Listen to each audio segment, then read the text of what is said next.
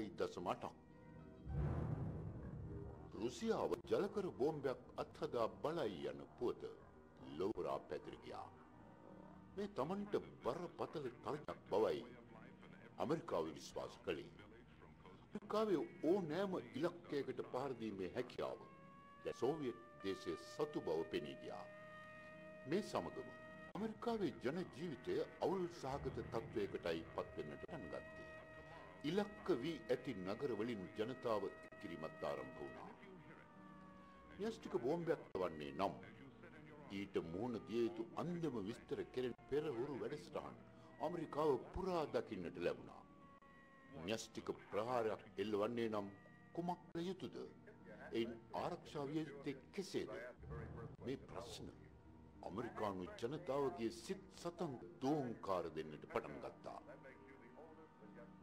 මේ පිළිබඳ රූපවාහිනී වැඩසටහන් වලටද ලැබුණේ විශේෂ තැනක්.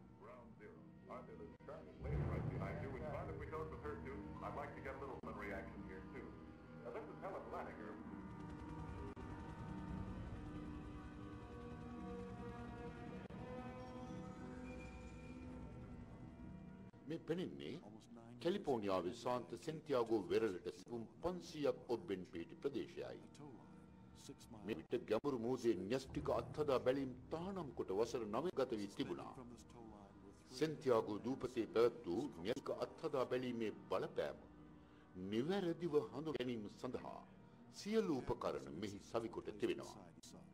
සතුරු සබ්මරීනයකට මෙවැනි ප්‍රහාරකින් අත්වන ඉරණම හඳුනා ගැනීම පරීක්ෂණයේ ප්‍රධාන අරමුණයි.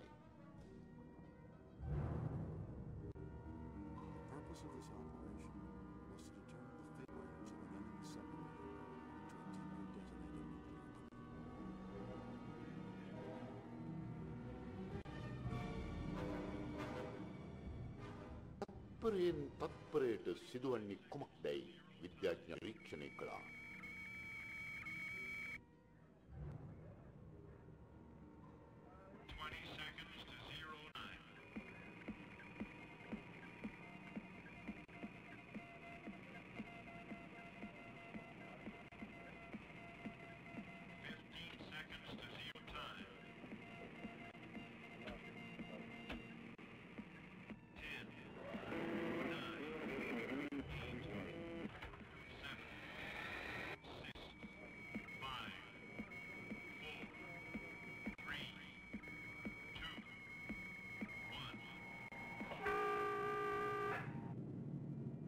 අවරෝහණ ගණන් කිරීම නිමවනවත් සමගම බෝම්බ පුපුරා ගියා. මේ පර්යේෂණය හැඳින්වුනේ ඔපරේෂන් රෙඩ් වින් යන නමින්. ඒ 17 වෙනි න්‍යෂ්ටික අත්හදා බැලීමයි. එයුම ක්‍රියාත්මක කෙරුණේ ශාන්තිකර කලාපයේ. න්‍යෂ්ටික බෝම්බ වල ප්‍රබලත්වය තව දුරටත් මැනබැලීම අරමුණයි. තව මාස 7ක් ගත වෙද්දී තමන්ටද න්‍යෂ්ටිකාව නිෂ්පාදනයේ හැකි බව සෝවියට් දේශයේ ලොවට ප්‍රදර්ශනය කළා. ඇත්ත වශයෙන්ම මේ වන විට න්‍යෂ්ටික බල තුලනය සෝවියට් දේශයේ පැත්තටයි බර වෙමින් තිබුණේ. 1956 මැයි 21 වෙනි දින ඇමරිකාව චෙරොකී නමින් තවත් ජලකර බෝම්බයක් අත්හදා බැලුවා. ඒ ප්‍රවත්වයේ මෙගාටොන් 3.8ක්. මේ විශේෂක් නම් මේ ගුවන් යානයකින් ගෙන යා හැකි ප්‍රථම ජලකර බෝම්බය වීමයි. න්‍යෂ්ටික බෝම්බ ප්‍රවාහනය කිරීම සඳහා නෞකාද උපයෝගී කර ගැනුණා. මේ අත්හදා බැලීම් වල බලපෑම බොහෝ දිනගේ කනස්සල්ලේ හේතු වුණේ. විකිරණ හා ඒවායේ බලපෑම එන්න වැඩි වන බව පෙනී ගියා. මිනිස් උදරයට මේ බලපෑම බැලීම සඳහා විශේෂ පෙත්තක් යොදා ගැනුණා. මේ කැප්සූලය මුඛයේ ගිලිය යුතුයි. ඒ අතර විකිරණයේ බලපෑම මැනීමට පිළිවන්. දෙආකාරයක බලපෑමක් සිද හැකි බව පෙනී ගියා. මිනිස් පටක වලට හානි සිදුවීම එක් බලපෑමක්. එසේම පිළිකාරකයට ඔවුන් ගොදුරු වන්නට ඇති ප්‍රවණතාව වැඩි. 1956 ජූලි 20 වැනි දින ටීවා නමින් තවත් බෝම්බයක් අත්හදා බැලුණා.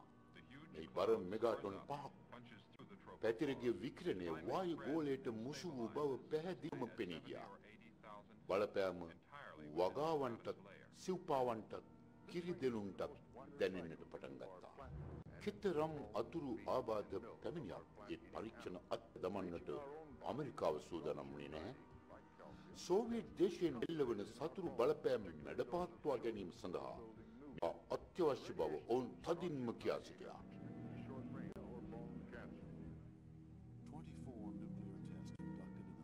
1957දී න්‍යෂ්ටික පර්යේෂණ තව දුරටත් ඉදිරියට ගියා.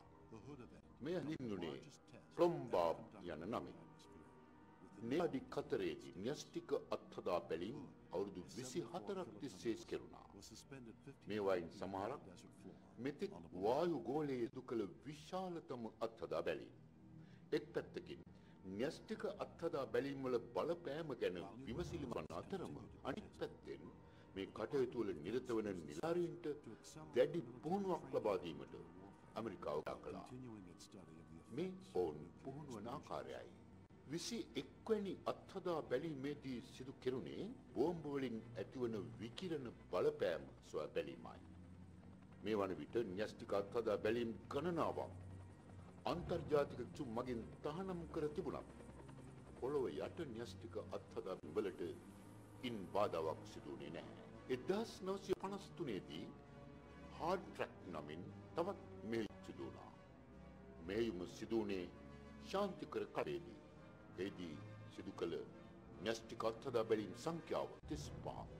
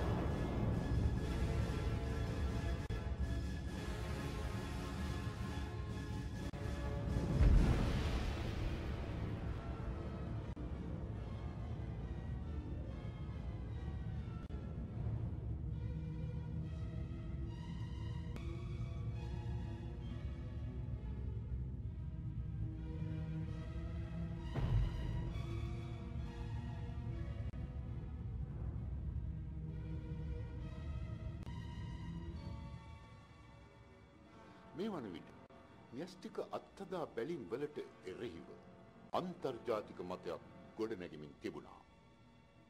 න්‍යෂ්ටික යුද්ධයක තර්ජනයක් එල්ලවනු ඇතැයි යන බියක් පැතිර ගියා. මේ තවත් මෙහෙයුම්. මේ මෙහෙයුමේදී කිලෝටොන් 18ක බෝම්බයක් අත්හදා බැලුණා. මේන් විශාල ආවාටයක් නිර්මාණය වුණා. 1980 වන විට එතෙක් කළ අත්හදා බැලීම් වලින් ඇති වූ විකිරණ බලපෑමට හසු වූ සියලු ආම්පන් මේ ආවාටයට දමා වලලා දැමුවා. එම ආවාටයේ වසා විශාල කොන්ක්‍රීට් බදාමයක් අතුරනු ලැබුවා. විකිරණය කිසි ලෙසකින් හෝ එළියට ඒම වැළැක්වීම මෙහි අරමුණයි. සෝවියට් දේශය ස්පුට්නික් යනුවෙන් ලෝකයේ ප්‍රථම පෘථිවි චන්ද්‍රිකාව කක්ෂගත කිලෝමීටර් ස්වල්ප දිනකට කලින්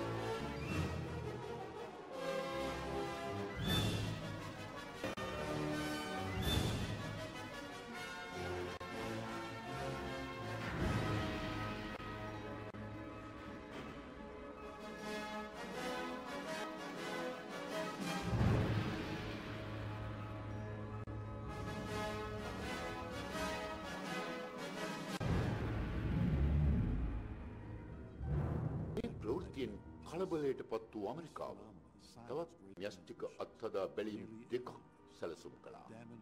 මේ සඳහා පුරෝගාමී වුණේ ආචාර්ය වර්නර් වොන් බුන්. මේ හැඳින්වුණේ රෙඩ් ස්ටෝම් හෙවත් රතු කුණාටුව නමින්. මෙමගින් න්‍යෂ්ටික අත්හදා බැලීම් වල බලපෑම ඉහළ වායු ගෝලයට බලපානකාරයයි විමසා බැලුණේ. මේ තවත් අත්හදා බැලීමක්.